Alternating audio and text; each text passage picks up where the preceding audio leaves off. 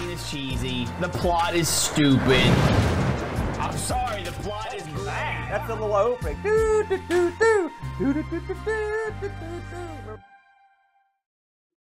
Hello, everyone. Welcome to a magical edition of ARG Presents, sort of a Doug Henning sort of magic. I'm your good buddy, your good pal, Amigo Aaron, joined by a man who's magical in his own right. I give you the Brent. I don't know who Doug Henning is. You don't know who Doug Henning is, the famous 70s magician? Look him up. Everyone look him up. Why are we talking about magic today, aside from the usual natural magic that we are viewed with? It's because I think we call that a curse, Aaron. That's right. We spun the wheel and we made the exciting deal. Excited on this one, the Brent. We'll be looking at the Exidy Sorcerer. The Sorcerer, Brent. Now, yes. you know, a couple years ago, our good buddy John Bodokar Schaller was over in Ireland, right? So an interview with an Amiga luminary, right? And the guy mentioned, he says, listen, the very first computer I ever learned to program on was the Exidy Sorcerer. And when he said this, I was like, Exidy Sorcerer? Like the arcade manufacturers? Like, I didn't know what it was, right? Now, I'm magically imbued with all the knowledge and power it takes to understand what it is. Would you like me to imbue you with this magic? No, not at all. Well, I'm going to give it to you anyway. Okay. So the Exidy Sorcerer, this is an interesting tale, okay? We've got a machine here that came out in 78, okay? And this thing was produced in the tens of thousands, according to Wiki. We don't have exact numbers. They made more than a few, okay? And this was started here in the USA and went worldwide. But the idea of the Exidy Sorcerer was to combine all the great points of the computers that were out at the time into one supercomputer. It was like one of those bands like the Traveling Wilburys, where you get like all the big stars together from one ultra band. Right. That's what the Exidy Sorcerer was. There was a guy named Paul Terrell. He was in the computer industry. He was a guy who started a big personal computer store. He was doing well. It's called the Byte Shop. And he made it in 75. Yeah, it's spelled cool guy style. Well, I'm so sure in 77 style. In 77, this guy had 58 stores. And he sold the chain to another guy. And he's like, okay, now I'm ready to get into something. And this was his entry. He's like, I'm going to make this computer. So he looked at the Apple II, the TRS-80, and the PET. And he's like, these are the computers I will base my new ultra computer on, right? And so when he was designing this computer, and he thought to himself, what do you name this computer? And this is a quote from Paul. He said, from Paul Terrell. He said, computers are like magic to people. So let's give them computer magic with the Sorcerer computer. Isn't that nice? Not really, but that's cheesy as all get out. Isn't it? I mean, it's cheesy, isn't it? Well, it is. Okay. So get this, though. So you're thinking, okay, there's a guy, he's going to make a computer, big whoop. But how does Exidy fit into the picture? Now, who knows what Exidy is? Well, I do. What is it, Brent? They're an arcade designer, correct, manufacturer, producer. They were Exidy Incorporated, founded in 1973, and the founders were Pete Kaufman and Samuel Hawes. All right, and they were in Palo Alto, California.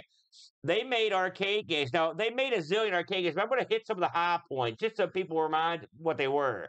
And tell me if you heard of these, Brent. Yeah. In 75, they cranked out Death Race. Oh, absolutely. In 77, Circus, which was a very famous one. Yeah. 77, they also did Starfire, or 79 did Starfire, and 80 Targ. Maybe Targ's the one we were trying to think of. In 81, Mousetrap. This is when they hit their stride. In 81, they did Mousetrap, Venture. In 82, Pepper 2. And in 83, Crossbow. Probably, what would you say of these so far was their biggest hit? Crossbow, without a question. Venture and Crossbow, I'd say, were at the top of the heap. Yeah. And then they finished up with Cheyenne and the Disturbing Chiller in 86. And then they sort of went into another field at that point. So anyway, Exidy was a real player back in the day. So anyway, it turns out that Terrell knew he was buddies with Pete Kaufman and Howard Ivey of Exidy. He's like, listen, you guys need to get in the computer business. And they were like, what the heck? Okay, we'll do it. And they did. They did. And so their plan was simple. They wanted the powerful machine that was an all-in-one machine, right? But it didn't really have internal expansion, so they were going to have like an expansion unit, and they did. Yeah, well, they had a port that led to an expansion Right. that you could put an expansion unit on. Yeah. Yeah. So this was the S100 expansion bus. Now let's get to the particulars of the computer here. Now, Aaron, do you know why they did that? Why did they do it, the Brent? Because they saw mainframes at the time, and they're like, "Yeah, we want to be able to give people the option to do that." Oh, you looked into this, didn't you, the Brent? Good for you. So, again, this machine came out in '78. Really, they designed it in '77, and this thing had they had several different units, but the base units were eight. You had your 8K RAM, your 16K, and your 32K. Now, the 8K, $900 US at the time, and that's $4,200 and some change in today's money. All right. The 16K was 1150, and the big dog 32K 1395. That's big memory back in those days. Oh yeah. This system came out. You had the Sorcerer 1 and the Sorcerer 2, and these things had various. They had various configurations and upgrades, and so this thing ran on the old Zilog Z80, clocked at 2.1 megahertz. Not bad. This thing had an interesting setup. The display on this could go 512 by 240 and 64 by 30. And what they used for graphics were like character graphics. It was a mixed bag. Well, they did more than just character graphics, though. They wanted to give the programmers, the ability to make more than character graphics. Right. Because there was a whole thing with that in the very early computers where you had, like the alternate press on all the keyboards that could make characters. Yeah. He saw that, and he was like, I don't want to do that. I don't want to limit people to just those symbols to make things.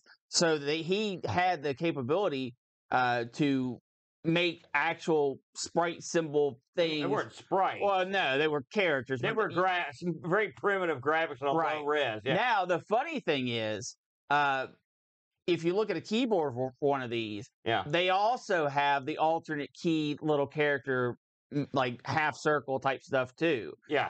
Even though he poo-pooed it when they were first starting to make these. He came around. What this meant was that this thing had some versatility. Now, it did not have any sort of audio with a butt, and we'll get to the butt in a little bit. Actually, it's more with the exception of a... This thing you could store... Now, get this. So this thing had a built-in cartridge slot. And this is the best part, everybody. The cartridges on this thing used the shell of an 8-track tape that they doctored up, and not well. Well, I mean, it's not a tape in there; it's cartridge. Yeah. That's pretty clever. And when you see a cartridge put into this thing, it looks like you're to kill the computer. It's huge. This huge thing going in there, but that's still cool. A few things about that, Aaron. Yeah. Not only did they use 8 tracks, right? Yeah. But they didn't get specially manufactured 8 tracks. They bought 8 tracks basically off the shelf and then hollowed them out with tools. If you look at an old cartridge from the Sorcerer, you can see visible cut marks around the PCB where you put it in, or the PCB's inside.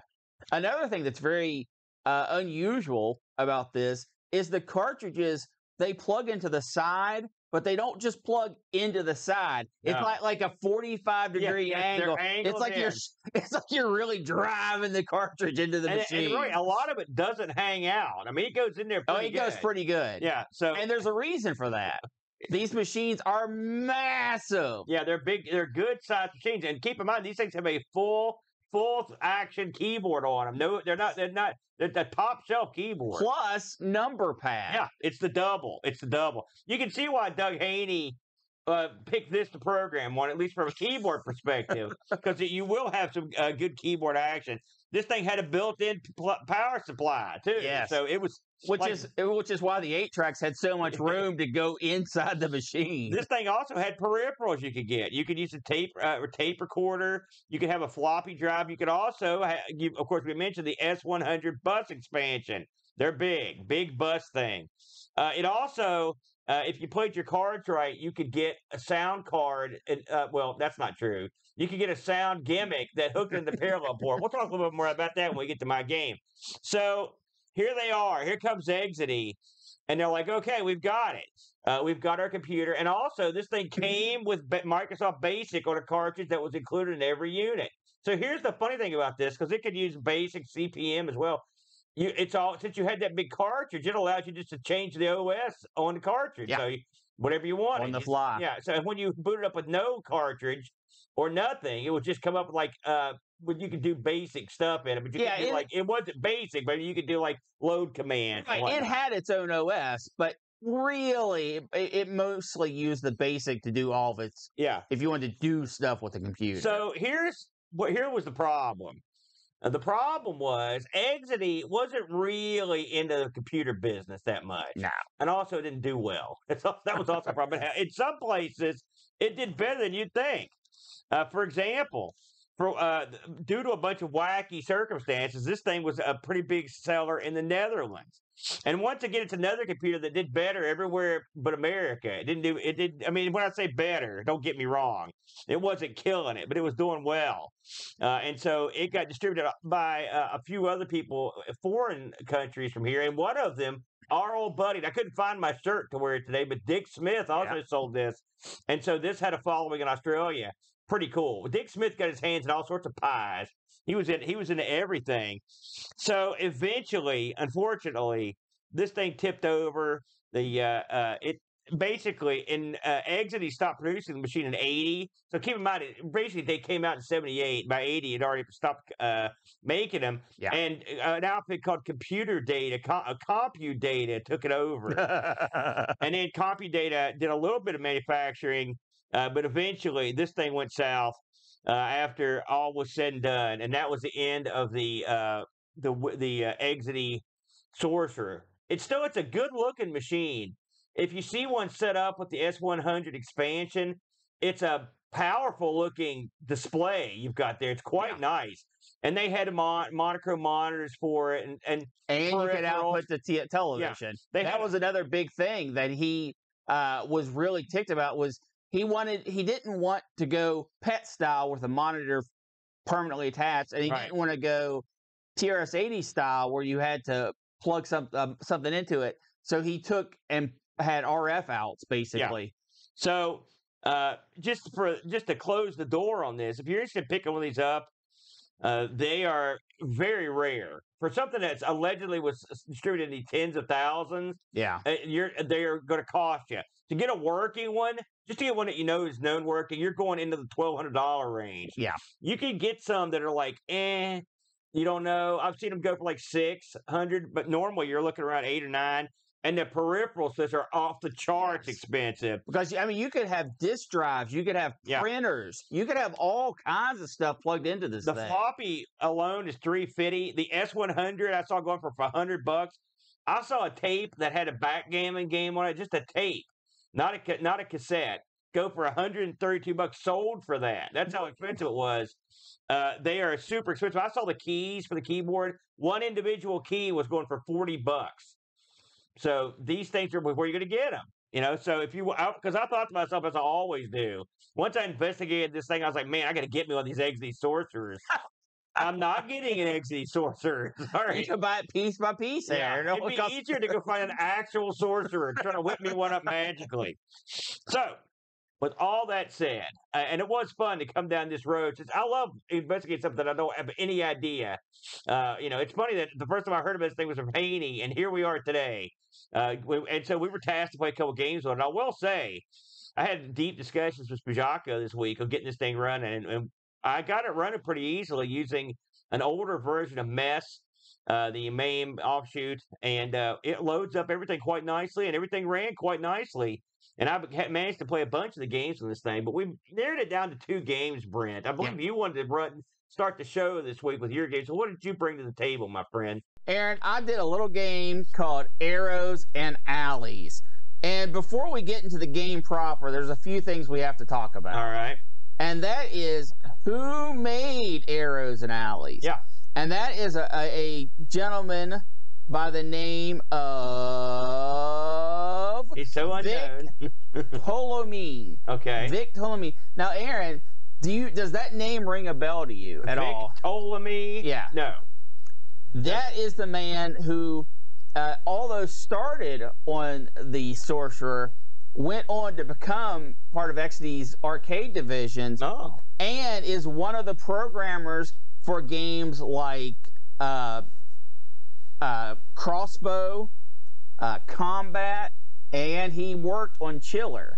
And he did an interview about his experience with Chiller when Exidy's had that Death Race, right? They put that out, and it got media attention. It was big news about how violent the game was, right? Yeah. And they wanted to go back to those glory days, in huge air quotes there, because they made so much money off all the media attention. Yeah, that's a beautiful cabinet, too. I will say that. So Vix had been in the business for a while, and they came up to his department. They had just did Crossbow and the Western one, which I can't remember the name. Yeah.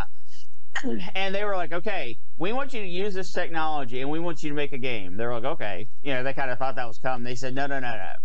We want you to make a game that's so over the top and offensive that it will grab media attention again, like it did for Death Race. Yeah. And they went at it, right? And for those who don't know, Chiller, the opening scene is this torture room, like a literal torture room, with nude men and women inside of it, that you shoot their body parts off. You shoot the bits of the torture device, like the rack, to rip people in half. I mean, it's gruesome. Even by today's standards. And we've got Mortal Kombat and that kind of crap, right? Yeah. This was even for today's standard, this is probably over the top. It was gruesome in a tasteless sort of gruesome way. Gosh. It was like a C movie you'd get at Dairy Mart one night. You know, blood-sucking freaks or something. So they kept making the game more violent and more violent. And Vic was saying, like, they never forced them to take that more step, but they encouraged them to keep taking the steps with Chiller. And like he said, that he got so used to the graphic violence, it actually desensitized him, and he ended up leaving them and went on to Sun Microsystems, where he programmed out for the rest of his days. Yeah. But he got his start all the way back on the Sorcerer. That's crazy. And the reason why he got his start on the Sorcerer is he reverse engineered the opening software when you turn on the game. Yeah. And they took notice that he had done this, and they thought they had a leak inside the company. So they approached Vic, and they was like, listen, we need to know who leaked this software to you. We're trying to find the culprit so we can fire him and you get him in legal trouble. And he said, no one leaked it to me. I just reverse engineered it.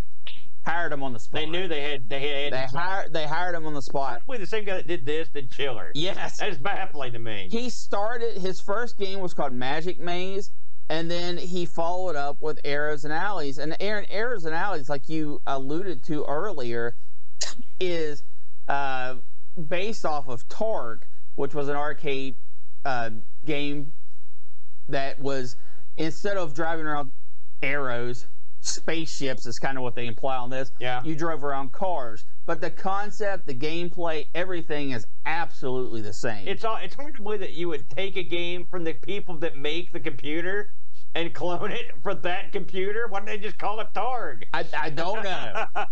I don't know. But, of course, he was hired with the company at this point. Oh, no, you know what? I'm sorry. I take that back. The actual company that distributed this was Quality Software. Sounds like a name you could trust. And Quality Software did a lot of stuff for the Sorcerer, and they also did stuff for Apple II and stuff like that. Yeah. So let's talk a little bit about Arrows and Alleys. This is a single-screen game where you control, we're just going to call it a spaceship. It never goes into really deep what what's on the screen, but they kind of look like spaceships. Well, they call it a car, but it doesn't look like a car. Yeah. So you are tasked to eliminating all of the arrows that are out in this city-like grid. Yeah. And for the sorcerer's benefit, having that higher resolution allowed them to make like a 12 by 12 grid. It's a huge play area where you can drive around it's perfect rows and columns of lanes that you can drive around on. And you have a gun. You can shoot directly in front of you. You can speed up by tapping the key, whatever direction you're going. Yeah. And once you get to a maximum speed, it will hold that maximum speed, and you can hit the opposite way you're going to slow down. Wow, that explains a lot. What? I didn't pick up on that game mechanic, but I picked up on the slowing down and going in reverse. But yeah, I like, now that makes sense to me. Because I was like, I'm having trouble controlling this thing, and that explains a lot right there. So, and you can't, like, it moves up, down, left, right. Like, you're stuck to the cardinal directions. Yeah. But if you're going right to speed up, you don't hit up with hit the gas. No, you actually keep tapping right. If you get to the edge of the screen, you will automatically turn your vehicle. And if you do that, you will slow down. It kind of is a sort of a punishment for not going around the corner yourself. When you are in the maze, it's not a maze. When you're in the grid, all of your enemies fill up all the columns at the start. Yeah. So you have a full column of enemies, and they start coming down the screen at you. Now, very quickly, as soon as you do anything, maneuver left or right, they kind of break formation, and they have pretty good AI to avoid your shots and try to hit you from the side or the back. Yeah. Mostly from the side. Only way they can hit you from the back is if you actually are going slower. Controls are what you'd think they'd be. They are arrow keys. For the sorcerer, that would be the numpad. Yeah. And a space bar to shoot. Every once in a while you're playing, one of the squares in the grid will pulsate. And that signifies that they are launching a rocket. Now, the rocket has the exact same movement as the arrows, your typical enemy, but if you shoot the rocket, you will get bonus points. Pretty standard game. The arrow tends to do its own thing. You know what I'm saying? The rocket? No, the rocket, excuse me. It seems like it sort of acts differently. It does not follow the same AI as the arrows. It's not nearly as aggressive, but it can kill you just the same. Yeah. It's satisfying to shoot them because the screen tells you get bonus. Yeah. It's nice. So, the gameplay of this, of course, when you start the game, you choose one of 4 difficulties or speed levels. And as the game progresses, of course, it gets harder and faster. So, where this game goes so terribly wrong, the graphics are fine. Everything, you can tell where everything is, what everything's doing. The sounds are beeps and boops, which is fine considering the hardware it's on. The scrolling, the movement, all is good. For a machine of this age, keeping track of all of these different enemies moving at different speeds, going in different directions, it does really well. There's no slowdown at all. However, in the most crucial point, the most crucial part of this, the control just feels off. And it's very hard to explain. And it's not like you can't, like when you want to turn left, you hold left, you turn left, but it feels just delayed enough, just that little speck of delay that makes it feel wrong, makes it feel sluggish. And for a game this fast-paced and chaotic, it's very devastating to the gameplay.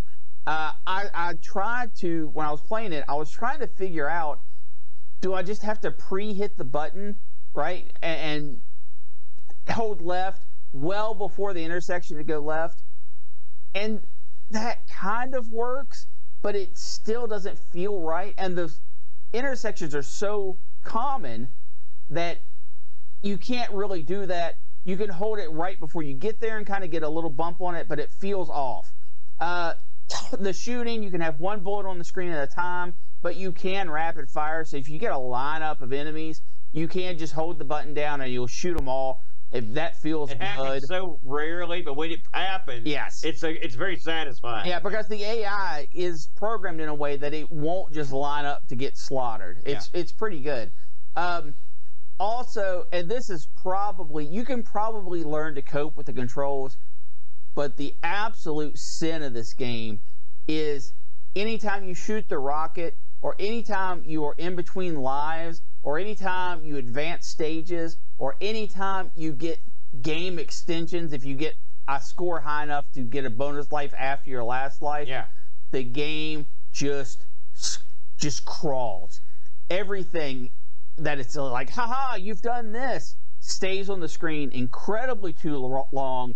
It absolutely kills the pacing. I mean, the game doesn't crawl, it just interrupts the game. Yes, that's what the screen. Yeah. And it just sits there and you're like, okay, I'm hitting a key, I want to go on, what's going on?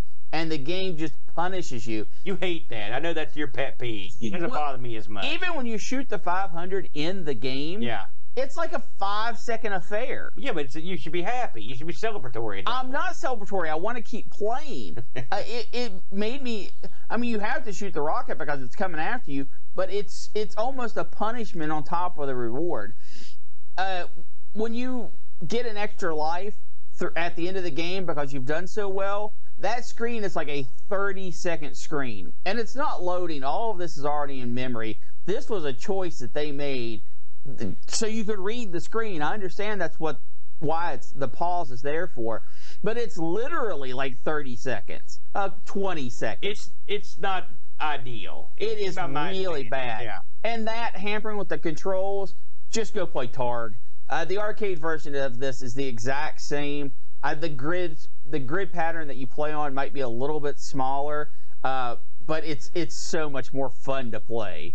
Aaron, what did you think of this game? Well, I think I liked this more than you. I played a lot, and one thing I liked about it is the satisfaction you get of outmaneuvering the bad guy. Yeah, because they're clever. When it comes to a game like this, that's set up with a grid and the little buildings or whatever, the squares, control always feels weird because you're having to make those turns real quick, and you always feel like you're anticipating or whatever. So but this is one step beyond one of these that. I play.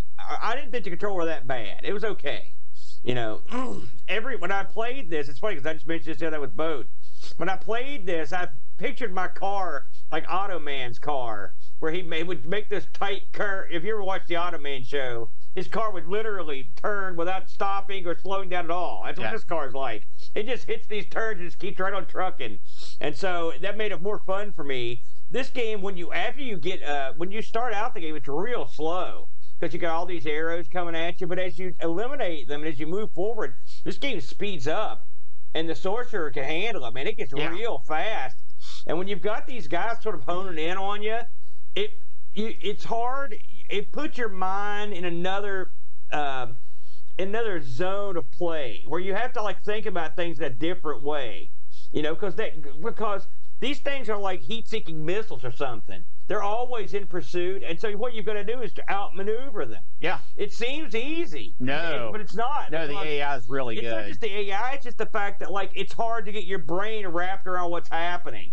You know, the arrow or the missile's a nice touch. I like that when it comes out. I mean, it's just something different. Just mix it up a little bit.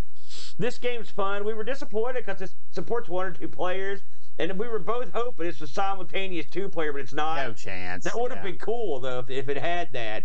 But the controls, like I said, it's a game that once you sit down and fiddle with it, you'll get better at the controls. I don't know how far you got into this game, like how many rounds. But like it gets pretty exciting. Let's put it that way. As you play into it. Well, it gets faster for sure. You know, I mean, it's also a high score game. You can play for scores. I did not come up with like a sound strategy.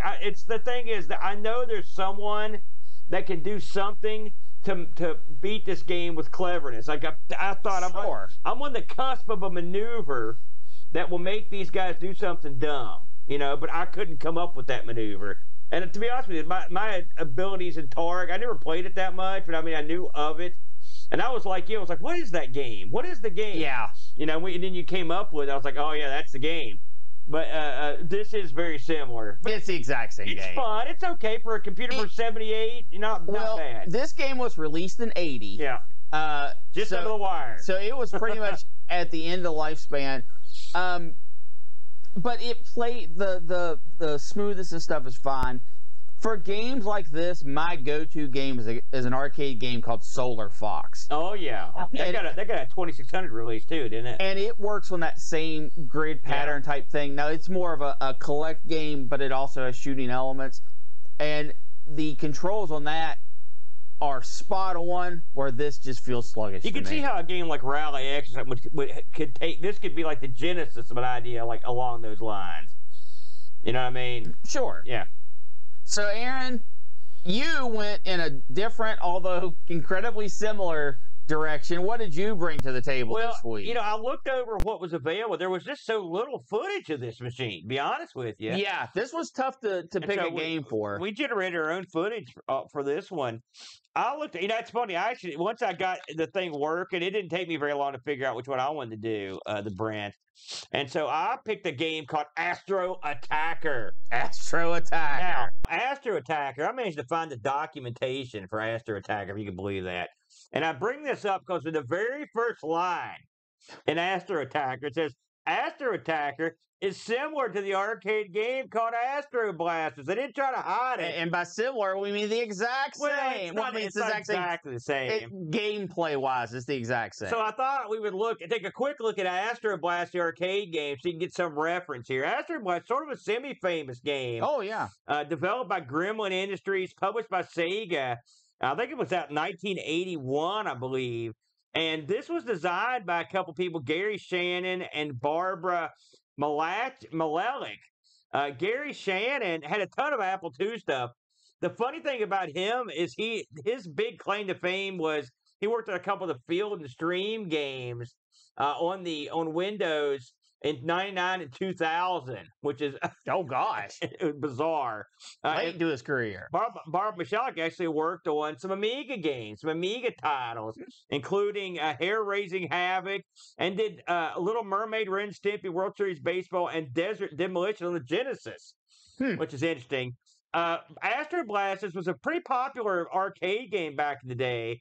The game, the big claim to fame for this thing was the fact that it used digitized speech. Yeah. That sort of was the big deal in this thing. So it was a game that was a space shooter that was separated into different stages where you shot different sorts of aliens that came from the top of the screen. And eventually you had to dock with the mothership. You had to dock with the mothership. And this thing that was how you'd end the round, with docking with the mothership. It was a pretty big deal back in the game. One of the things I found out about this that I didn't know, this was the first video game to have copyright registered in Japan. Isn't that it's a weird one? But this game gained some notoriety back in the day. So and it was cloned multiple times on multiple machines, including the Coco version that we played quite a bit. Also one of the few games, I knew this, and then I saw mentioned in the wiki. It's one of these games where if you play two players, like the players alternate in between rounds. So you can go, like one guy can lose all of his men before player two plays one single time, and then player two is by himself. I always thought that was funny. So anyway, here comes Astro Attacker, released on the Exidy in '82. So this is a real late release as well.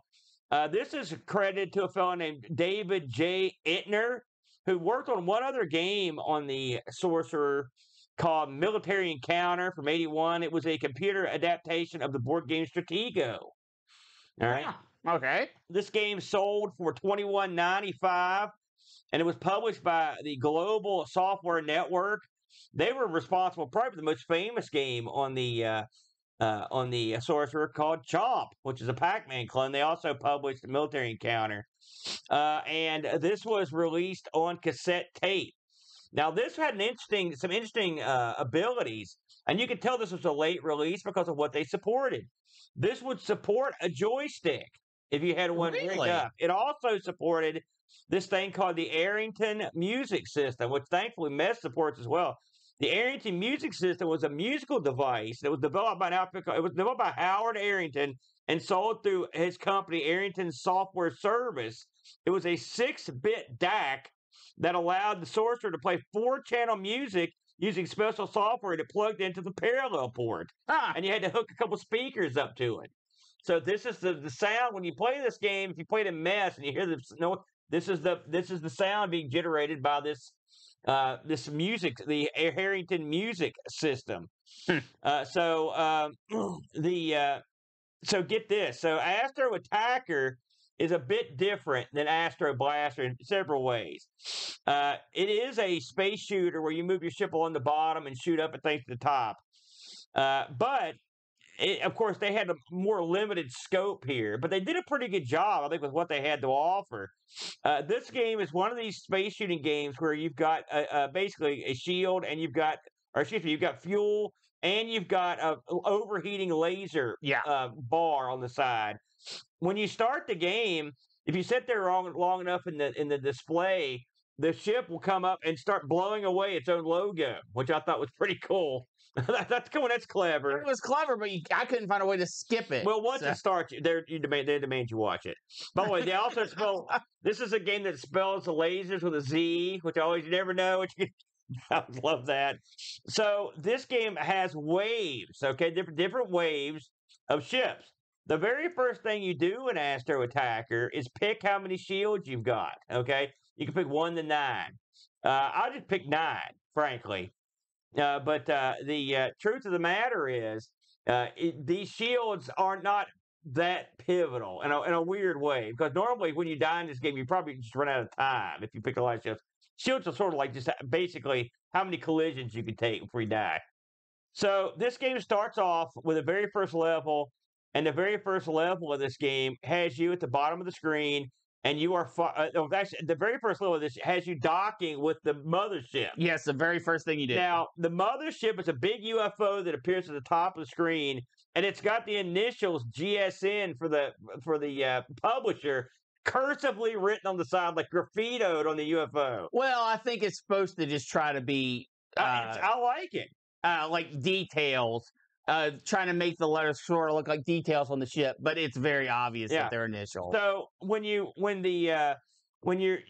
start up on this thing, and you actually have to guide your ship to dock with the mothership. Now, the first time you dock, it doesn't mean anything. No, practice. Right, practice. The mothership has 3 little points at the bottom, 2 little ones, and like a middle point, and you guide the thing into the big point in the middle, but even the big point you can not get perfectly. Oh yeah, it's tough. It's a good looking UFO. It's a good looking screen. It's a good way to start the game. The next level, you fight these block looking deals. The block looking deals are just ships that come across the screen and shoot straight down. They look like fezzes almost. Like you'd wear it at a Shriners convention. Well, they're trapezoids. All right, they look like fezzes. Okay. Now, the quicker you shoot these things, the less fuel you use up. So you want to you shoot them as quickly as you can. But remember, you will overheat your lasers if you go bananas on them. It's pretty generous, though. I overheated them tons of times. Oh, well, I'm a maniac. If you hold the button, your ship will rapid fire, and you will overheat that way. But if you press the button, it's pretty forgiving. So I mean, I guess you had problems with it. I had absolutely no problems with it. I don't think my heat ever got above half. Yeah. So mine did tons of times. By the way, the instructions name all these things. Let me see. I'm not exactly sure what the fezzes are called. I think they're called laser ships. So then, these things will move. These things just move around above the screen in generic ways. Okay. Yeah. The next level, these guys come straight across. These are probably the laser ships. They come straight across and drop long lasers down. Yeah. It's a la Gorf. The laser ships in Gorf, or the laser ships that come out in Demon Attack, the laser demons, they have those long lasers, and the long lasers linger as they pass by, and so you don't want to hit them. These things come directly across the screen like a chorus line, and if you're quick enough, and I saw Brent do this, he picked them off, and he picked them off so quick, you got a bonus for picking them off. If you kill them all before they can get to the other side of the screen, you get a bonus that way. Yeah. It's very difficult because there's at least 18, 20 ships. And while they all just go from left to right on the screen, they will come in at different heights. Yeah. So that makes it a little more a little interesting that you have to time your shots, and they are shooting down at you, so you can't just stay at the same spot. You have to move. Yeah, and of course, as you go through this thing, everything gets faster. So the next level, and keep in mind, this is a game from '82, so you're getting all these different play elements. The next level are the rockets. Now the rockets are interesting because they come down diagonally from the top of the screen. Yeah, 45-degree angle. And they'll switch sides of the screen. So it's the first half come down from left to right, the second half come down right to left. And not only do you have to avoid groups of missiles and try to shoot them, but they also will shoot straight down. Yeah, they're missiles that shoot. So this level can be real tricky. And as you move up the ranks, this one gets real tricky. Yeah. It's real tough, but it's challenging. The next level are the spinners. This is another challenging level. The spinners look like how does you know the thing in Carnival that you can shoot that spins around? Yeah, that's what they sort of look like. They're just like there's a hole in the middle and two long sticks on either side with little ends on them, and they spin real quick. They look like lawnmower blades. These things move real well. Yeah, in this game, they come down in like formations, and it's a real. I mean, all the aliens just move in a real good way. Yeah, I have to say, and this is another one. These things are tough. They shoot real fast, and they're quick, and they'll also come down and they can stop, and so they can hover right on where your line is, so you can run into them if you're not careful. And then once you've gotten past that, the last level of bad guys you have to deal with is the meteor shower.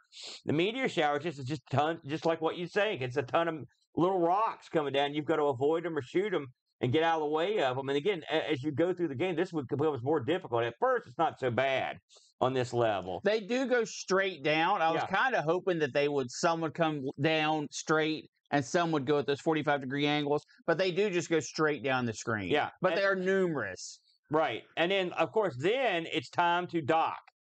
And so this is where you need to dock. It's important because you've been using up fuel the entire time you've been coming down the screen.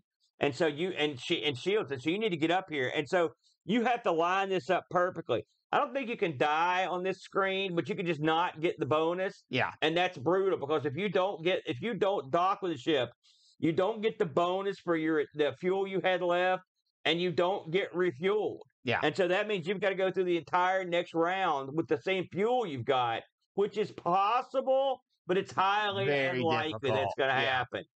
And if your fuel runs out, the game just ends the second the fuel runs out. No matter how many lives you have left. It just says you're out of fuel. That's why the lives, like I always hit the lives high, and you will use up lives, and sometimes you just get hit enough till you die, but often you're going to die because you run out of fuel. You move your ship with the arrow keys, and according to the docs, the 4 and 6 key. The space bar is used to fire. There's an additional key in this that probably a lot of people didn't even know about. If you hit the tab key, it basically slows the game down, and it's sort of like a long second, like from Max Payne or something. You know, where he could do a thing where it's slow time, and this just slows everything in the game down. And it's handy and dandy if you're getting creamed. And it goes for 13 seconds or when you take a hit, and then it'll stop, that's kind of a neat addition. You can also restart the game, and you can also pause the game with the various keyboard commands. According to documentation, the docs name all the ships. They give you all the different point totals for the ships, which is kind of neat. And this thing is a nice compact unit. The docks were the old photocopied gimmick in a bag, that came with the tape. So before I get into the reviews and stuff of this, bro, what did you think of this game? Fantastic. Yeah, it's quite good, isn't it? I often say, why play a computer version of a game when I can just play the arcade game from a modern setting, right? Yeah. This is one of the rare instances, and I'm always happy to point it out when it happens, that this improves on the arcade game. Yeah. By having more stages and a variety of stages. The action is more intense, I feel. I like the size of the enemies versus the size of your ship more. And that's not to say that Astro Blaster in the arcade is a bad game, by no means. Yeah, it's great. But this does what it's supposed to do. It takes that concept and pulls it just a little bit farther so you get a little more gameplay out of it. The controls on this are tight. Yeah. The speed that the game not only starts at but ramps up to feels good. The enemies never feel cheap. You always see death coming, even though sometimes you can't get out of death's way. Yeah. The only part of this game, of course, it's black and white, where the arcade game was. All the games are monochrome. Yeah. Where the arcade game had color, but the images in this are detailed enough that doesn't bother me. The only place where the arcade game obviously shines in great degree above this version is sound. Yeah. So if you can get past that, although the sound is perfectly passable with that gimmick on it, it works. It is good. Yeah. It is, but I mean, this thing ain't talking. No, it's not doing that kind of cool gimmick. This is a game that you set down the first time you play it. You're probably not going to get to the point of docking, which is fine because you're going to play it again and you're going to start learning, and then you're going to play it again, and then you're going to start going for those shoot all the enemy real fast bonuses. And when you get those, it feels incredible. Yeah, because it's work. It takes effort. It's not like something. It's not like a Galaga where the first stage of bonus stage in that you've got so ingrained in your head you're going to get it every time. It's not like that because the enemies are firing, which makes you move, which makes getting that bonus different every time you play it. Yeah. The enemy variety is solid. The gameplay elements that, even though it's just shoot up the screen or dock your ship, just having those two elements are enough to keep this interesting. I had fun from beginning to end on this, and it is a high score game. The only real feel bad moment of the game is if you do miss the docking, because you're boned. 9 times out of 10, that's it. You're not gonna go through another cycle fast enough. Even in the docs, it says it's possible to get through another cycle. Yeah. It's almost impossible. The slowdown time thing. The reason why you don't want to abuse it and use it every chance you get is you're burning extra fuel when that's going on. And that just hurts your chance of making it back to the ship and hurts your bonus points at the other side. It's a neat addition. It's an awesome addition. You need it. A couple times it really comes in handy. Yes. Especially in the later levels. There are definitely stages that are harder than others, and that's good. For a game like this, you need to have stages that are harder than others. You need to be able to breathe every once in a while. I thoroughly enjoyed it. I was real happy and surprised with this. Now, here's a couple tips before we get the reviews on this. So I was nosing around, and I was searching for just stuff about the game, and I kept finding ads in magazines. So, I found in PC Magazine from October and December of '82, there's a game compilation for DOS PCs that includes Chomp and Astro Attacker. Now, there is, as far as I can tell, no one has recorded footage of this.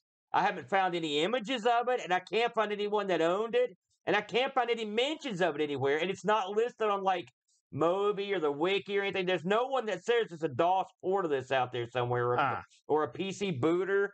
But I found it over and over, and when you listen, first of all, Chomp was a big Exidy game. Yeah. So and then it says here, the Astro Attacker utilizes the PC's color graphics, and Astro Attacker is similar to Astro Blaster. So that tells me that either someone cloned the clone or someone did some kind of color port. I found this a couple times, which I thought was interesting. I also, believe it or not, I actually found a review of this game.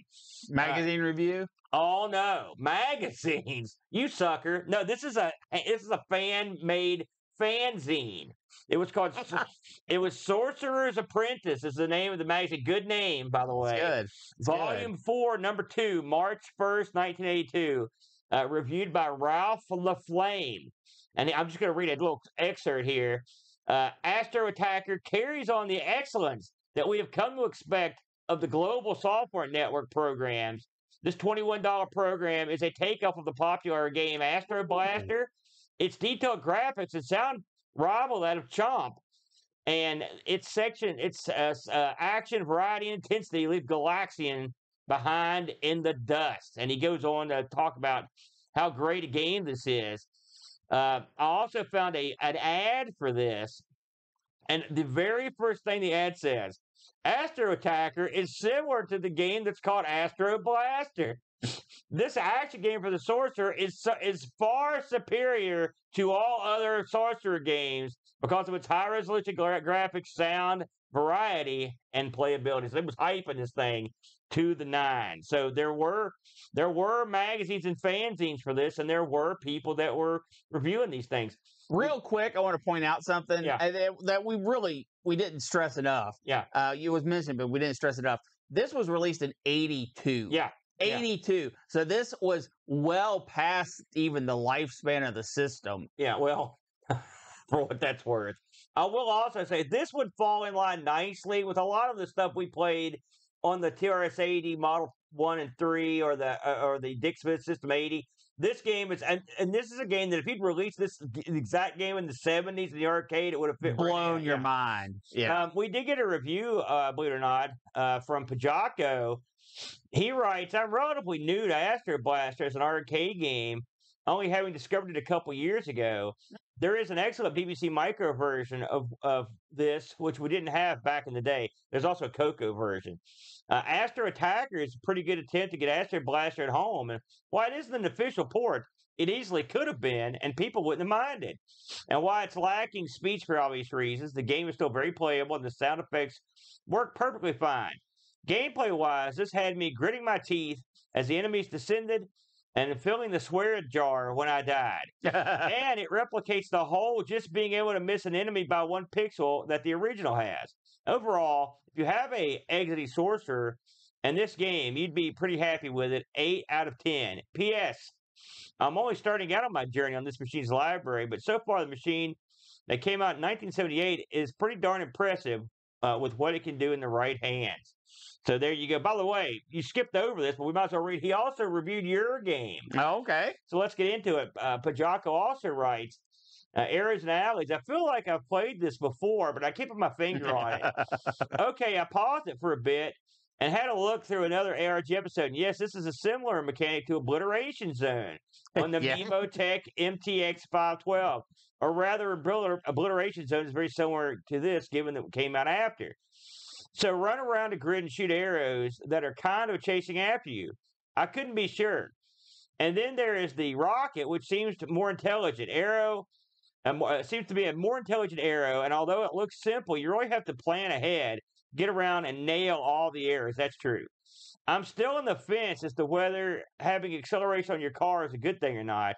Yes, the arrows can move faster as the less of them remain, but sometimes you want to flip around and shoot your pursuer, and you can't. So you end up going around the grid trying to catch up behind them. I think I prefer more the Rally X Pac-Man style of maze maneuvering for this kind of game. Comparing this to its arcade counterpart Targ, I found that the arrows and alleys had slightly more eager sprite collision, which meant you could be nailed even when you thought you were clear. Overall, though, Arrows and Alleys is quite fun, but it feels like it's missing something. Good for a quick game or two, but not a game I'd play a lot in one setting. 6.5 out of 10. I think that's very fair. I think all that is very fair. And I will say, just to close this up, just 2 things. One, good luck. You're never, ever going to find these for sale. I looked at what had been available for the Exidy Sorcerer, like in terms of like on eBay, and there was like 1 or 2 things like that have been out for the past 8 million years. And secondly, given the ease of use of the Exidy Sorcerer, and I played games with the basic cartridge without, I loaded games with the WAV files, with like tapes, and it was quite easy to do. It's it doesn't take hardly anything. Just to type in 3 letters This would be a fun system to dig into. Log is what you Yeah. need to type in for those that might have gotten this far and are wondering. If you get the TOSEC, there's not much in that. I was surprised. So really, there are other pages that you could get more stuff out of. Yeah. But I had a cup of coffee with a bunch of stuff, and it's a mixed bag. I mean, it's a game. It's a system that came out in '78, so you're going to get some sort of remedial stuff. There's a ton of arcade clones. There's Pac-Man clones, and Defender clones, and Space Invader clones. All the clones. But there probably are some hidden gems tucked away in there for the person that's willing to sit down and tiptoe through the tulips on that system. But I enjoyed playing the games, and I really enjoyed researching. A lot of fun. You know, I love that stuff, the brand. Absolutely.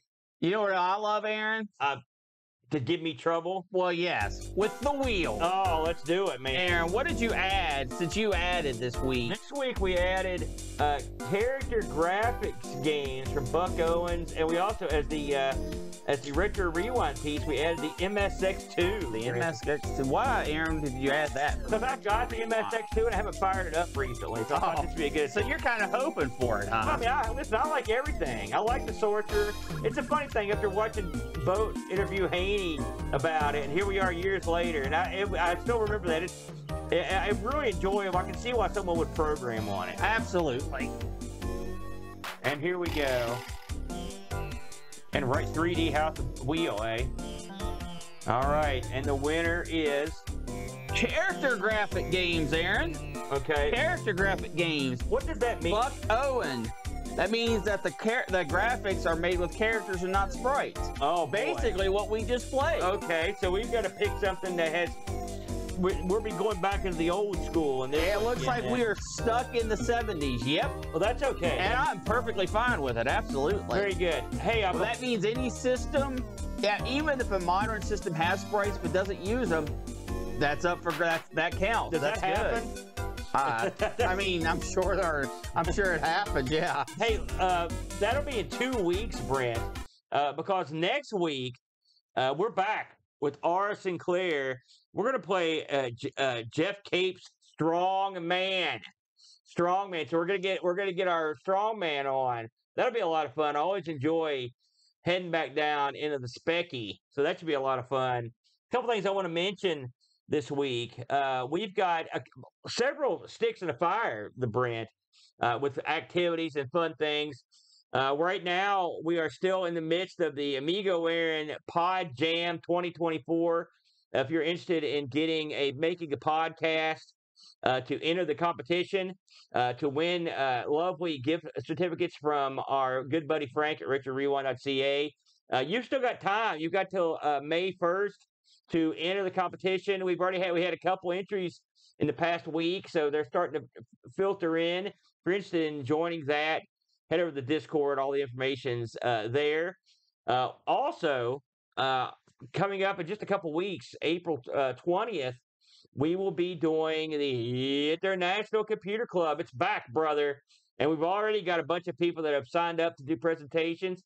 We'll be doing this at 4 p.m. Eastern Standard Time. You can log on to our Discord and join up. There's a sign-up sheet. Sign up. Get yourself placed on the sign-up sheet, and then you will be able to do your presentation, show your video or whatnot at the International Computer Club.